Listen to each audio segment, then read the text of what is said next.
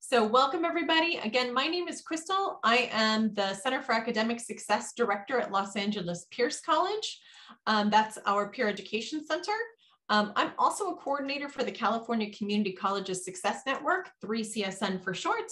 And 3CSN is here to, it's an organization that's funded out of the Chancellor's Office, and we're here to create some networks and some opportunities for amazing practitioners like you to get together, network, talk about our skills, and talk about what's worked for us, talk about what hasn't worked for us, so we can share all of that good experience, and so we can go back to our own institutions and implement new things that help us create more powerful and student-centered environments. So everybody, it's a community of leaders here. We all take turns presenting and sharing our information. So today, our team of 3CSN coordinators, interns, and Pierce College peer educators and former peer educators are going to talk a little bit about an oldie but a goodie. This is sort of a classic.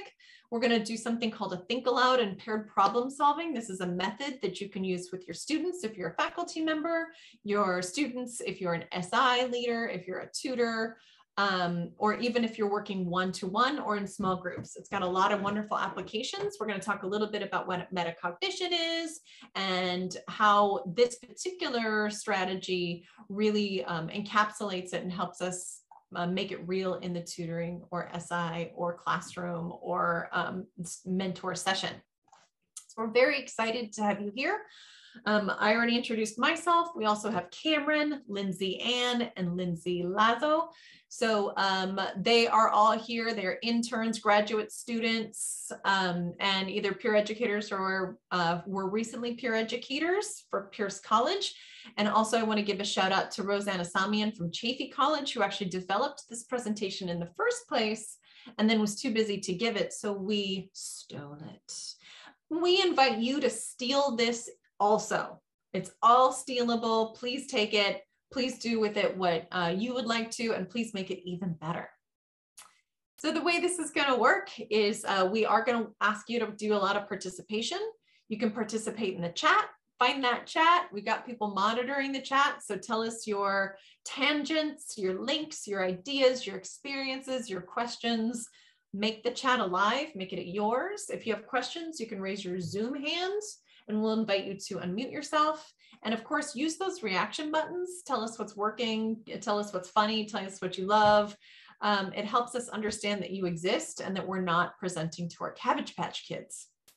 So today we are going to have two outcomes. We're going to describe what a think aloud method is, and we're going to talk about how we would explain that process to a student.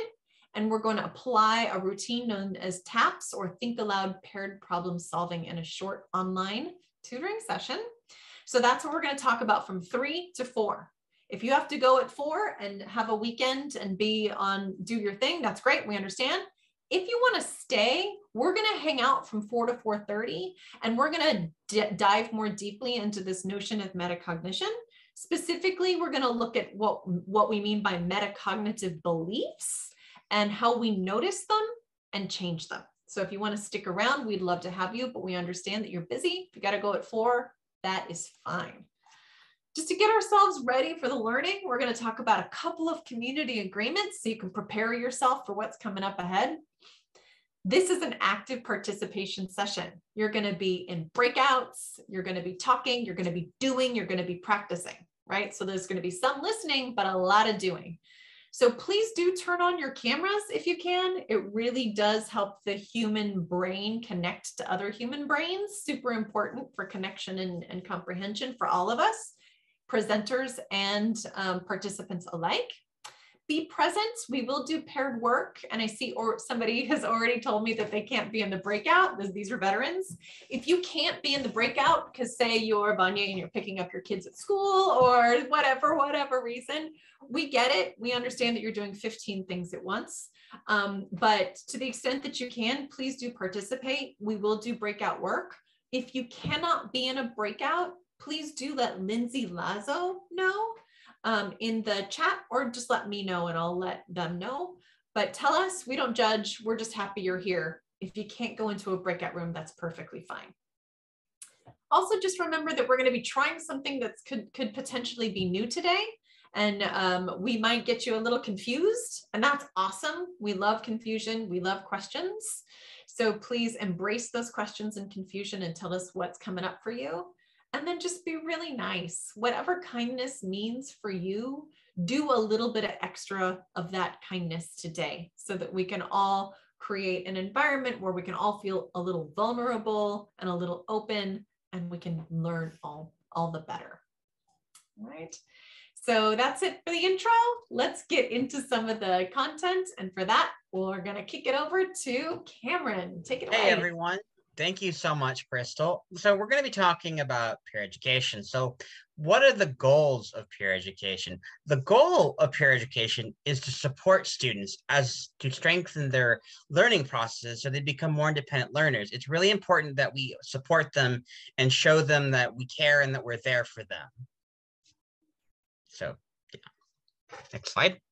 All right. So one of the things we're going to do right now is we're going to talk about metacognitive strategies. How do we encourage students to work together, recognize, monitor, and improve their own learning processes?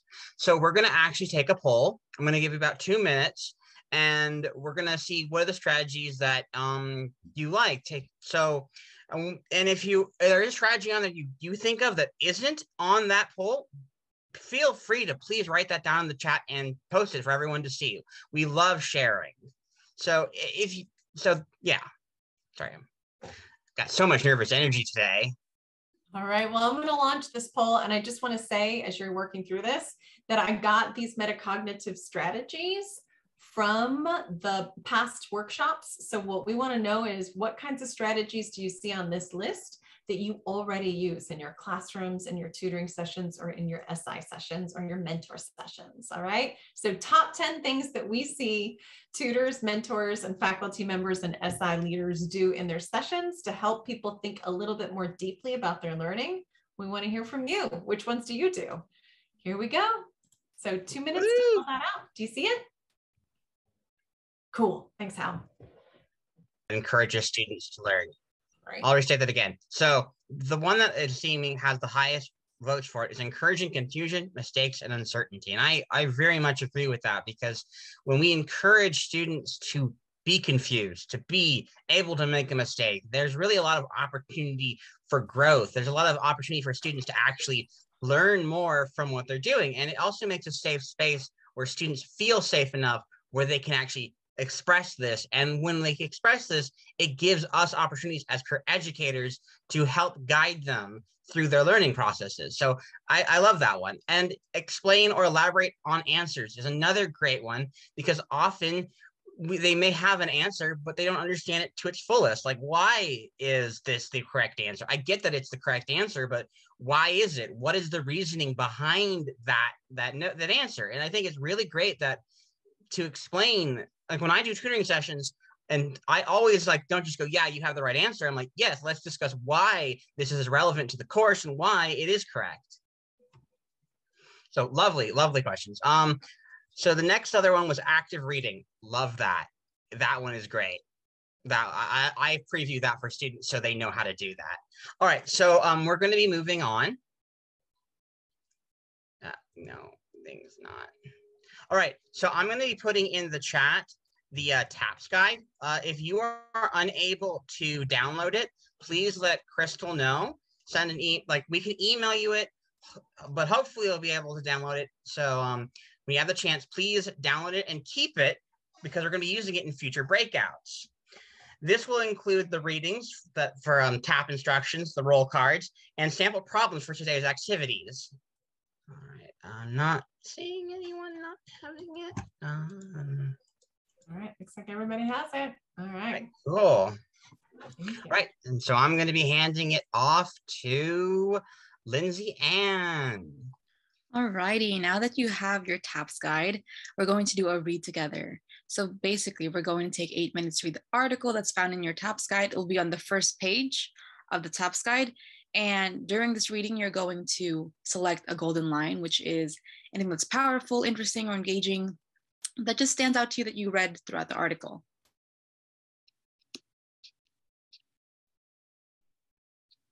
So our agreements for reading together is that you can read quietly, you can start or stop whenever you want to. This article is yours to keep, so it's okay to not finish. These golden lines are for yourself as you read throughout the article, and it's okay to have any questions or even disagree with the author. We love the different perspectives that you have to bring, you know. And if you'd like, you can shut off your camera as you take the time to read. And it's group work from here on out. So if you can't do the group work, again, this is a reminder to let Lindsay Lazo know now in the chat. All right, and just to clarify, we put the guide in the chat in two forms. We put an actual file in there that says TAPS guide. So you'll see like a Word file. You can download it if you like that way. If that doesn't work for you, if downloading isn't working for you, I'd also just went ahead and put a tiny URL in there that'll take you to the TAPS guide that way as well. So is there anybody at this point who's still having a hard time getting it? If you still have a hard time getting it, we will go ahead and email it to you. So please do let us know if you're still having a hard time. Does anybody not have it? Beautiful. So in that case, what you're going to do is you're going to open it up and you're going to find the reading. Oops, excuse me, I'm opening it up for you. And here is your reading right here on the first couple of pages. So we're just going to take a few minutes to read this. Any questions? Okay, Eduardo, we're putting it up again. All right, beautiful. So we're setting the timer 8 minutes, Lindsay Ann? Yes. Beautiful. All right. So go ahead and read silently. You can go ahead and shut off your camera if you need to. We'll see you back here in 8 minutes. Finish up the last thing that you were reading, the last sentence. And now we're going to go out into breakout rooms of 2 to 3. And in these breakout rooms, please introduce yourself. So your name, your pronouns, your college, the role that you play at your college, and discuss what you got from the article. So talk about the golden line that you had picked out and think about how you would explain this concept to a student. And then share what you would do after having read this article. So now I'm going to let Crystal put you all into breakout. Perfect. All right, folks. I've got most people going into breakout room with 3. Cool. So we'll pull you back here in how long? 10 minutes. All right. Pull you back here in 10 minutes. See you soon. Oh, hello there. Hey. Actually, Hey, I could join in. I thought Oh, you someone would need my help outside, but last minute they said no. I'm like, okay, cool. So I couldn't Oh, very cool. engage. So I'm going to put you in room 2 that only has 2 people. So that's perfect. All right, then sounds good. Oh, wait, no, it has 3. But one of them is Lindsay. So that'll be a good one. Or should I put you in Vanya, Cameron, Craig, Hal? Let's see. Oh, this is such a hard choice. I'm going to put you in room 4 with some veterans. It's okay. Sounds good. All right. See you soon. All right, then. Thank you. Thank you. Welcome back, everybody. I see more cameras on. That makes me so happy. I was just reading about the importance of seeing human faces in like our own emotional regulation and learning. And then it just made me reflect on a world of black screens and white print. It's so nice to see your faces. Thank you so much for participating. All right, so we're recording again. I'm going to share my screen, and I believe Lindsay L is going to walk us through the next portion, right, Lindsay? Yeah, for sure. All right. Hopefully that was a good breakout. I know I stayed in my breakout the whole time. We had a really great conversation. So we are actually going to practice TAPS. But before we get into that, into the directions and what you'll be doing, we want to explain why this is such a valuable tool. So just number 1, like it surfaces and promotes those good learning strategies. So we keep talking about metacognition, right? The thinking about our thinking process. This is a really good tool to get students engaged in metacognition. It also promotes independent learning in student pairs. So a little bit of social learning, but outside of the quote unquote experts, right? Nice. And it also builds communication and metacognition. So metacognition, as I mentioned, but also being able to communicate your ideas to another person. So how we're going to do this is one student. So I know we're in groups of 3, so we'll have an observer in there, but one of you will be someone who thinks out loud while the other 2 are listening. I want you to really key into and notice the learning strategies and what that thinking aloud person is doing. And then you'll have a chance to switch the role. We'll have another person who is thinking out loud. The other 2 will listen. And then students, both of you will do some crosstalk. So next slide. If you go back to your task guide, so make sure you pull that back up. We do have the instructions one by one on page 6. So thank you, Cameron, for throwing that back into the chat in case you need to grab that again. Go to page 6. Next slide.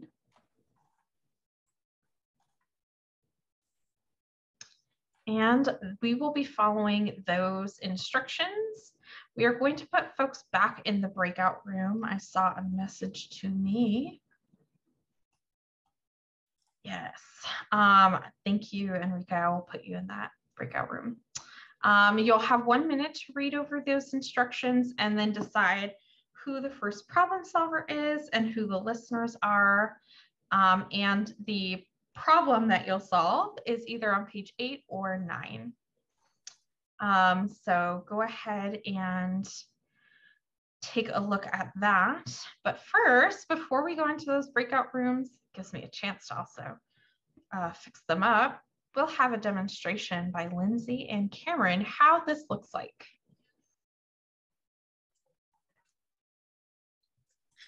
Alrighty, so I see an article, is Google making us stupid? I don't know about how I feel about that. I feel like Google makes me smarter because there's a lot of information out there. Okay, what the internet is doing to our brains. Okay, I see a picture of a police stopping somebody over, but they don't even have a car, they have a book. I'm gonna keep reading because I don't know what the picture is. So immersing myself in a book or a lengthy article used to be so easy. Now my concentration often starts to drift after 2 or 3 pages. I feel like my concentration drifts after 2 sentences.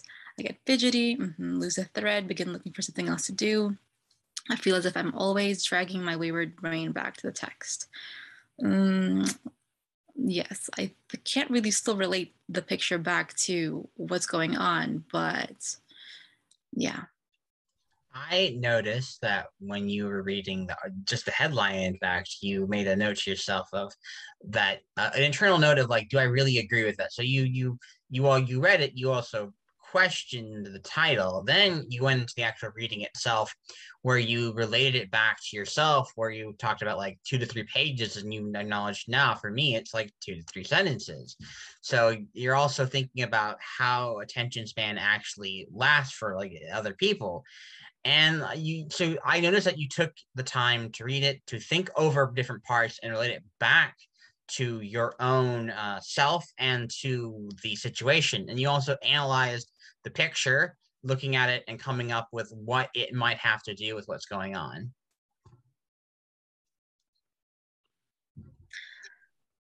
Yeah, that's exactly what I did. All right. Thank you for that. And you got a little crosstalk right there at the end. Very nice. All right, friends, we are going to do this in 2 rounds. So again, we'll have one person listening, the other person problem solving, and then we'll switch. And then we will make sure also to broadcast when to switch. So keep an eye out for that little blue box right at the top. Are there any questions about what we will be doing? No questions? Okay, I've reworked the breakout groups. Most folks are still in the same group. So awesome. Go ahead and go on in. Welcome back, everybody. I hope a couple of people got a chance to practice and you got at least through 1 round, maybe 2. Did you get through some rounds? Did people get to practice? Right, awesome, so good. So welcome back. It's so good to see you again. I just wanted to debrief this a little bit. So what we're gonna do is just take a minute or so to reflect on, oh, wow, Sophia and Lindsay Ann got through 2 rounds. All right. All right, and Vanya, am I muted? Can you hear me? Oh, I think you're frozen, Vanya. There you are. Okay, yes, thank you. back. Just take a minute or 2 to reflect on 1, 2, or all of the following questions, whichever question resonates with you most. We'd love to just have some share outs. So what did it feel like to be on the spot? What did it feel like to slow that thinking down that much? Was that weird? What was it like to sit there and listen to somebody else think? That's a little weird too. What did it look like to take the time to notice and describe somebody else's thinking? Or for bonus points, sort of how might you use this in an SI session, tutoring session, classroom, whatever context you're in. So just take a minute to think about that and go ahead and raise your hand when you're ready to share out. And what I'll do is we'll start the share out when we see 2 hands go up. So just take a minute to reflect, raise your hand when you're ready to share, and we want to hear at least 2 share outs. All right, I already see some hands up. That was fast. All right, we got to already have some hands up, ready to share out. What was it like? How did it feel? How might you use it? Let's see, go ahead, Lindsay. Yeah, so I was the observer in my group. So I had Mitra and Cindy doing the thinking and talking. And it was really interesting to me, the difference between their approach, because Mitra's very comfortable with math, right? Mitra is a statistics tutor, so math is great. She has fond memories of math. But Cindy kind of got stuck because Cindy didn't know what to do. Cindy wasn't sure, couldn't remember anything about math, and also didn't have good memories of math, and it really stopped that process. Yeah, Cindy says she panicked. And so like the affective component completely changed the outcome of whether they were able to problem solve through it too. And I think that's something, again, that just like bringing that to my awareness is just like, yeah, emotions can really get in the way of the learning process and the problem solving process. Because if you already don't like it, you're not going to think about the strategies to take. Thank you. Such a good thing to surface. And Cynthia Ann, thank you so much. It's so brave of you to surface that too. And I will surface that I had the same response when Chaffey College did this presentation and I was at it. I was just like, what is math? Well, I felt like I forgot what numbers were. And like, I think that's so important to remember when we're working with students who are panicking and confused and nervous and all that stuff, right? What does that mean for their comprehension? And if I couldn't even remember, how to count to 10 in that situation, what does that mean for students? So thank you. Go ahead, Cameron, take it away. Oh, you're muted. Yeah, I think I didn't get too deep into that. So when I went up to read, I went over the Dow article, and it's very difficult to read and understand its exact meaning. It's a lot of metaphoric and very symbolistic words and uses and sentence structures. And so I verbally sat there and struggled through it, which was a bit embarrassing.